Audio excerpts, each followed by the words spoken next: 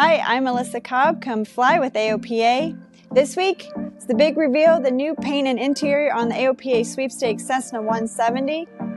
We take you behind the scenes of the Reno Air Race team Breathless and a cool surprise at the High Sierra Fly-In. AOPA keeps flying safe, accessible, and fun by protecting your freedom to fly. We are the most trusted one-stop resource for all things related to general aviation. Become an AOPA pilot today. The NTSB has released its preliminary report on the October 1st accident that fatally injured AOPA Air Safety Institute Senior Vice President Richard McSpadden and former NFL player and longtime pilot Russ Francis.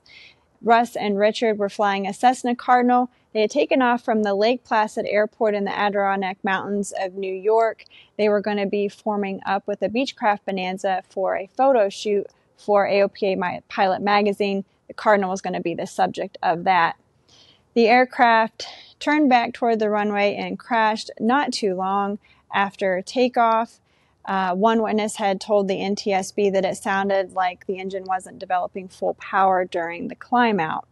Now, in its preliminary report, the NTSB details the short flight as well as really thoroughly documenting its investigation into the aircraft systems and configuration of the aircraft after impact.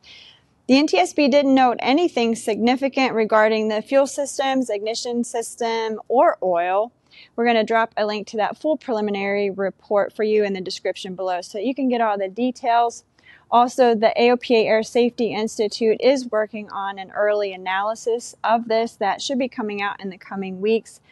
The early analysis is a series that Richard had pioneered. Well, the FAA finally has a new permanent leader. The Senate unanimously confirmed Michael Whitaker as the new FAA administrator. This will be the first permanent leader the agency has had since Steve Dixon stepped down in March of 2022. AOPA President Mark Baker called Michael a capable leader. He is very well versed and knowledgeable in the aviation industry and the FAA. Michael is a private pilot and he has experience at the FAA. He was the deputy administrator and also the chief next-gen officer from 2013 to 2016. He also has experience in the airline industry as well as urban air mobility. AOPA is fighting for an airport that has had a significant impact in general aviation's history, and that is Piper Memorial Airport in Lock Haven, Pennsylvania. The city is considering closing the airport because it costs the city money. AOPA is urging the city to pursue options to maximize the airport's economic potential. It already generates $13 million in annual economic impact. Now, AOPA also reminded the city of its federal grant obligations to keep the airport open and operating. Now, the airport hosts a really popular fly-in. Those of us on the East Coast know about it. It's called Sentimental Journey. Well, it's finally here, the big reveal for the AOPA Sweepstakes Cessna 170B's new paint and interior. AOPA social media marketer Kayla McLeod Hunt shows us the new look and takes it up for a flight. Hey, Kayla here, and I'm so excited to reintroduce the 2023 AOPA Sweepstakes aircraft, this 1953 Cessna 170B.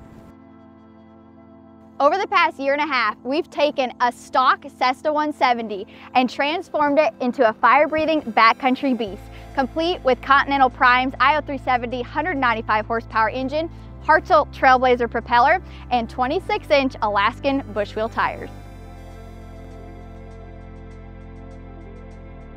Gardner Lowe Aviation Services in Atlanta completely transformed the stock panel into a modern-day marvel featuring instruments from Garmin, Aspen, and PS Engineering. The interior is also super lightweight, perfect for the backcountry. We even have folding jump seats from Lakeview Aeronautics and custom backcountry embroidery. Hawk Aircraft Services in Zephyrhills, Florida took Michael Garber's custom backcountry paint scheme and turned this airplane into a flying canvas, featuring a turquoise mountainscape complemented by AOPA's vintage wings. Not only does the 170 look perfect for any backcountry adventure, but it's truly equipped for it as well. We have STOL wing cuffs on the aircraft, as well as micro aerodynamics vortex generators.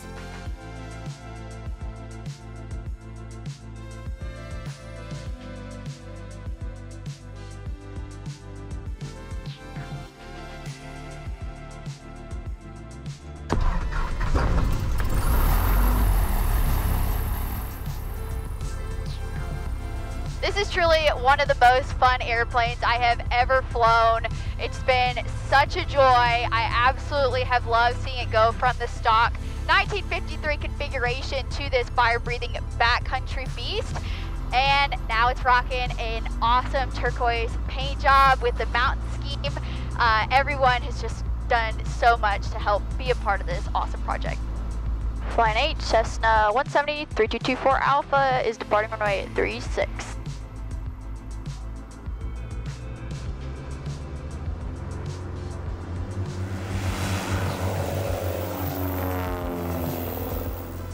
A little bumpy out here today. A 170 handles it with ease. It's been super fun overseeing the restoration of this Cessna 170 over the past year and a half. There's been lots of challenges with it, of course, just like any restoration, but truly this has been such a rewarding process. We've had the privilege of working with so many wonderful industry connections like Continental, Scheme Designers, Alaskan Bushwheels, BAS, and so many others. This airplane would not have been possible without their support. Flight 8, Cessna 170 is turning final, runway 36, Flight 8.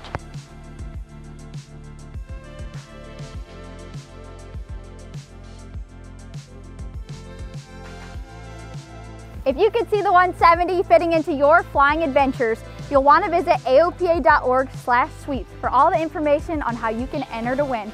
We'll be giving it away to one very lucky pilot in January. Hey Kayla, wow, what a beautiful 170. I gotta say though, I would be really nervous to take that into the backcountry with that just immaculate interior. Yeah, you and me both, Alyssa. Honestly, the interior wasn't supposed to look that nice. Honestly, I love it though. But yes, it is definitely super nice. Yeah. So you've put a lot of work and effort into this project. What is the favorite feature, your favorite feature on this backcountry beast? Oh, dang. That is such a hard question. I mean, this airplane has been my baby over the last year and a half, so I love so many different parts of it. But honestly, I mean, the Continental Prime IL370, 195 horsepower engine, thanks to the Dave Stutes STC. I mean, gosh, the airplane is just like the biggest ball of fun you could ever have thanks to that horsepower and that propeller. I mean, it's just an incredible combination. Awesome. Well, great job, and thank you, Kayla. Thank you so much. The AOPA Air Safety Institute has released a new real pilot story. This one is called The Heat of the Moment. It's actually about a different Cessna 170. It's about a couple that was taking off from Bird's Backcountry Airstrip in Arkansas under high-density altitude conditions. The 170 was struggling during the takeoff. The pilot was about to abort when the airplane lifted off and started a shallow climb. However, it wasn't able to clear a tree line. The pilot and his passenger and a pilot who witnessed the accident share the harrowing story and lessons learned in this new real pilot story. You can watch that on the AOPA Air Safety Institute's YouTube channel. Just click on the link in the upper right of your screen. Well, you are going to want to see this next video that just posted on our YouTube channel. We take you behind the scenes of the Breathless team at the Reno Air Races with pilot Conrad Huffstutler. They fly a normally aspirated Lancer Legacy. We delve into the airplane's racing history, its aerodynamics, and the planning and airmanship that goes into racing. I think we did great this year and had a lot of fun, and now it's just time to put down the fastest speed we can.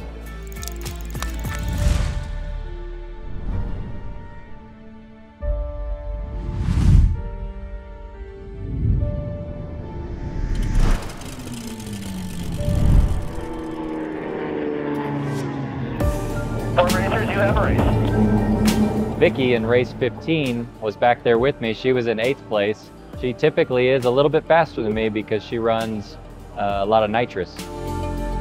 She did pass me on the first couple laps.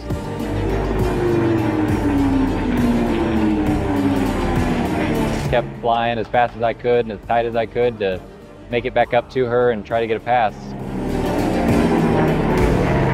Caught back up to her and I got a little bit of altitude on her on the backside, the Valley of Speed.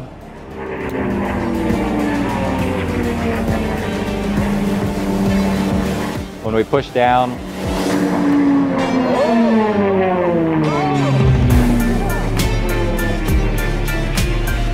all the aerodynamic qualities of the airplane come into play, and it allows me to jump ahead. So I was able to pass her on the last lap and get 7th place in the gold. So it doesn't sound too great, but we had a great competition back there and had a lot of fun.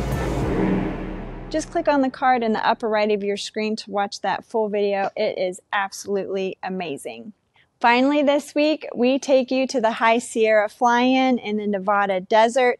And we really got a special treat. We got to talk with the famous Red Bull pilot who landed the highly modified Cub Crafters airplane on the helipad on top of skyscraper in Dubai.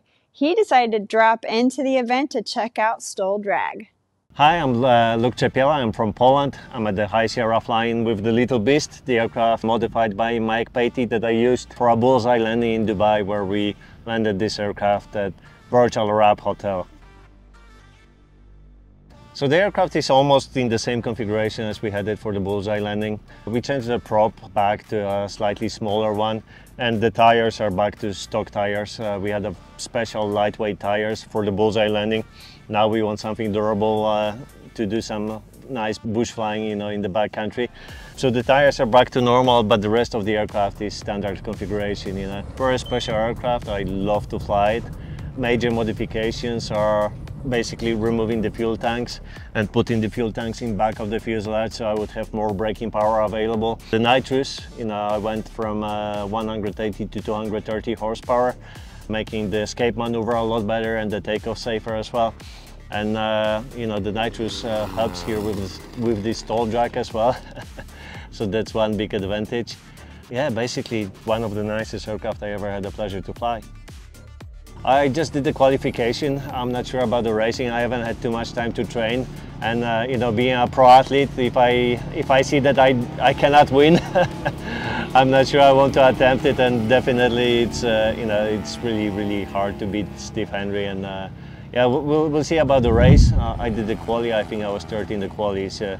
For the first time to be here, and today was my first time ever in the STOL drag. So to post time number 3, that's a pretty good result. I think the STOL drag is a pretty cool concept. It's really good for the people having the planes side by side. I used to do Red Bull Air Race, and I was doing pretty well in the Challenger class. And the STOL drag is a nice concept. I think there's a lot more to develop to make it like a really popular big sport. But you can see that year by year they have more and more regulation, bringing it up to a good sporting standard. I think personally the good addition would be to introduce classes like at the Reno Air Race, to have unlimited heavies, and class introduction definitely would help to make it more fair. But yeah, definitely, I really like it. To know the aircraft well, it's the biggest advantage for the pilot. I have about 400 hours in the carbon caps. That really helped me today to put it in the deep side sleep, to brake, and to know how to play with the energy. The STOL drag is all about the energy. You quickly need to build up as much as you can and then dissipate it very quickly. So knowing your aircraft well, flying it in different configurations, that really helps you as a pilot. And I think for the plane, definitely a lot of power and a lot of braking power. Like I could see the guys with the reversible prop. That makes a huge difference. I think with the nitrous that I have, and if I had a reversible prop, I would be pretty high up in the rankings. I am sure that was quite the treat at High Sierra this year. I hope you enjoyed this week's episode of Fly with AOPA. Be sure to like and subscribe to stay up to date with all our latest videos. And this week, we leave you with some more footage from the High Sierra Fly-In, thanks to our very own video content producer, Jamal Warner. And as always, please send us your favorite flying videos. We'll drop a link for you to do that down in the description below. If you're not already an AOPA pilot, we'd love for you to join us. Just click on the link at the end of this video to learn more about our trial membership. We'll see you next week.